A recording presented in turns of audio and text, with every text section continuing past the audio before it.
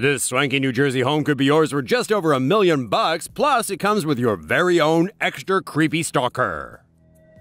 I am pleased to know your names now and the names of the young blood you have brought to me. Who has the bedrooms facing the street? It will help me to know who is in which bedroom. Then I can plan better. Yes, I am watching you.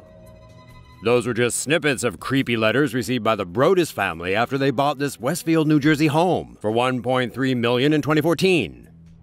By mid-2015, the family had had enough. They sued the previous owners for not mentioning there was a possible stalker, then got the hell out of Dodge. But if you're looking for a creepy house, rejoice! It's now on the market for just $1.25 million.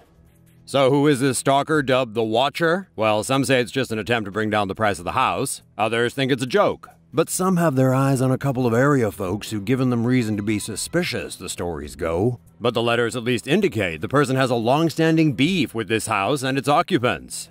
My grandfather watched your house in the 1920s. My father watched in the 1960s. And now, it's my turn.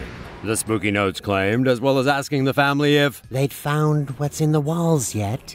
In time, they will. So what you think? Real or hoax? What could make a person hate a house so much? And oh, by the way, don't forget it's on the market, and we're pretty sure you could talk them down to at least a flat $1 million.